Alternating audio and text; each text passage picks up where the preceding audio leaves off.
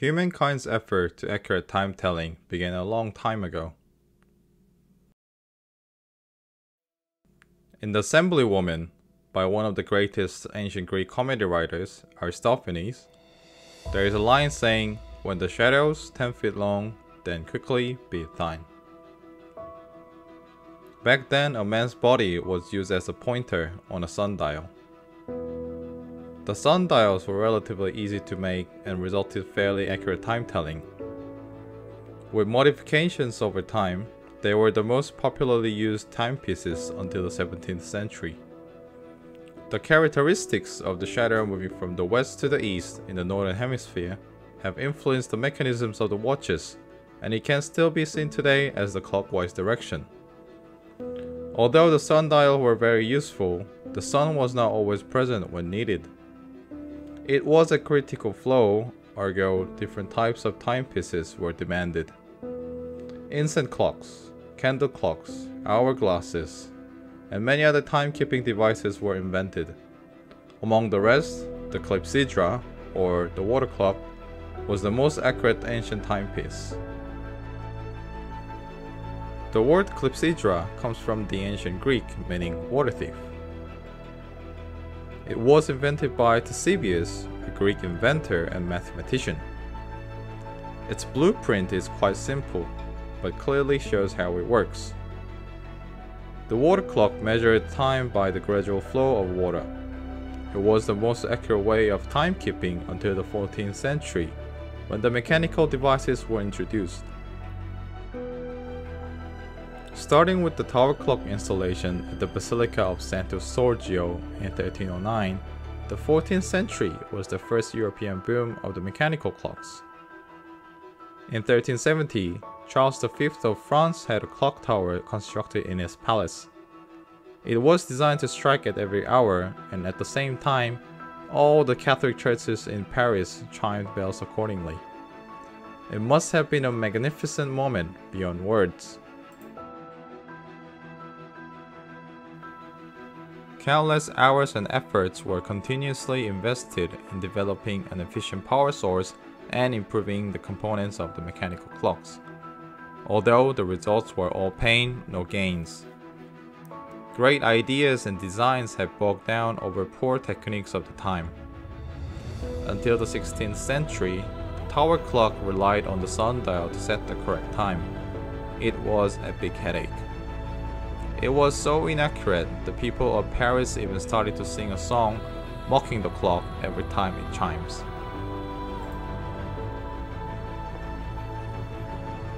Poor clockmaking was due to, of course, the lack of professional clockmakers. The clockmakers at the time were mostly blacksmiths and whitesmiths who had little experience in horology. Development of the steel industry throughout the 17th century made it possible to miniaturize the mainspring, which then led to increasing demand for household and portable timepieces, just like what happened to the phone booth and the mobile phones. Unlike large public clocks, jewelers were most suitable and talented in making a smaller luxury goods. They were the leading group of training the master watchmakers.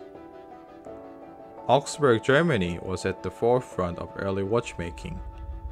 According to a census report, there were 40 registered watchmakers in 1610, which were increased to 86 watchmakers in 5 years. The interesting thing is that the half of the registered watchmakers were not German. Thus, we can make a reasonable guess that Augsburg recruited talented technicians across Europe. In addition, astronomy and the age of exploration triggered great scientists like Galileo Galilei and Gottfried Wilhelm Leibniz to commence on studying horology. The big headache of the 16th century has started to transform into one of the greatest inventions in the history. The timepieces in the 17th century showed error up to 500 seconds a day. By using a spring as the main power source, and thanks to the improved regulating mechanism, the daily error was limited to 10 seconds a day throughout the 18th century. This is not much different from the accuracy of movements today.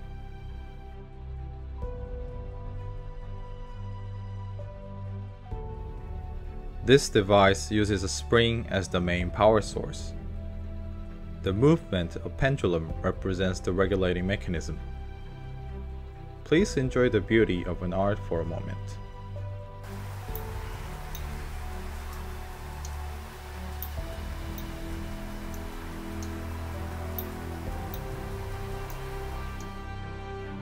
It was manufactured in 1979 based on the blueprints in the past. Due to the science behind subtle difference in the length and the angle of the two poles, this piece of an art represents 24-hour power reserve with an error of 60 seconds a day.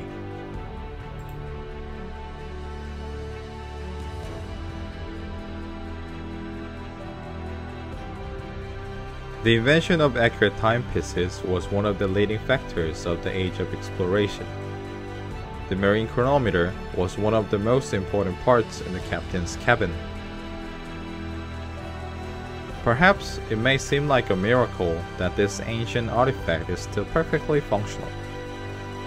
However, it has the accuracy that is similar to an automatic watch today. The traditionally heated blue steel hands and the power reserve indicator are eye-catching. Also, the way it is designed to maintain level while sailing is pure genius. Time adjustment can be simply done by opening it and easily winded via a small hole at the back. If you are able to see the caliber working in the flesh, it will probably leave you speechless.